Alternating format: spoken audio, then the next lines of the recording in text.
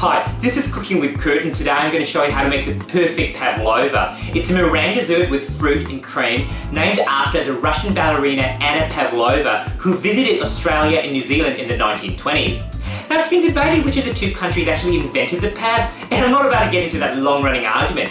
To start, preheat your oven to 350 degrees Fahrenheit, then we're going to take our largest baking sheet, line it with parchment paper, and draw a 9-inch circle using a round pan.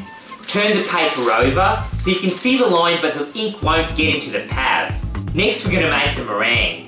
Beat 6 egg whites with a hand mixer on full speed till it looks cloudy and you start to see peaks. Then while continuing to beat the mixture, add 1.5 cups of granulated sugar, a spoonful at a time, and keep beating until the meringue is stiff and shiny. It usually takes 10 to 15 minutes using my hand mixer at full speed, but this could change depending on what mixer you're using. When your meringue looks like this, stop the mixer and add 2 teaspoons of red wine vinegar and set 2 teaspoons of cornstarch. So you're just sort of distributing it evenly over the top.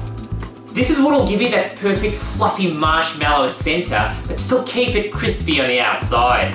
Fold this in carefully, then sprinkle in 1/4 teaspoon of salt, sift in 1/4 cup of cocoa powder, and add 2 ounces of bittersweet chocolate that's been finely chopped up. Then gently fold everything in ever so slightly. You want to sort of under-mix it in order to get that marbling effect. Look at that. Beautiful. It's important that you fold everything in gently because you don't want to knock out any of that beautiful air that you've got into all that effort of incorporating into your egg whites. The next thing we're going to do is take this tiniest bit of meringue, dab in 4 corners, and make sure you stick down the parchment paper, because you don't want that paper to flap up and hit the sides of the meringue when it's in the oven. Now mound the meringue mixture into the 9-inch circle and try to keep your pav within the confines of that circle. I also try to create higher walls on the sides and a nice cavity in the middle to put the whipped cream and berries later on. I also like to get a few peaks in there, which will give you some texture when the pav's actually made. Okay, so we're going to pop that in the oven on the lowest level and immediately turn down the temperature to 300 degrees Fahrenheit, and we're going to leave it in there for an hour till it's beautiful and dry it out on the outside. Turn the oven off, leave the door closed, and let it cool completely in the oven. This will take 2 to 3 hours, or you can even leave it overnight.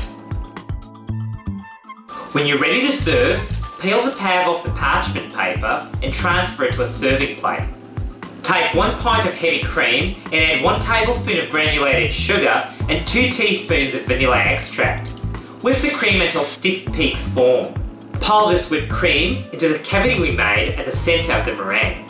Make sure you get the whipped cream all the way to the edges, otherwise you're in massive danger of a soggy pav if the juices from the berries soak into the meringue below. It's not what you want. Then we're going to scatter 6 ounces of blueberries, 6 ounces of raspberries, and 6 ounces of blackberries on top of the whipped cream.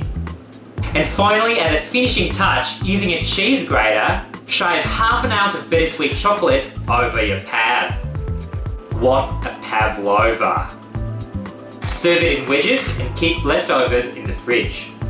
Okay, let me know in the comment section below if you're going to try making this pav. Trust me, it's so good. And if you like this video, give us a thumbs up and subscribe to Cooking with Kurt. See you later.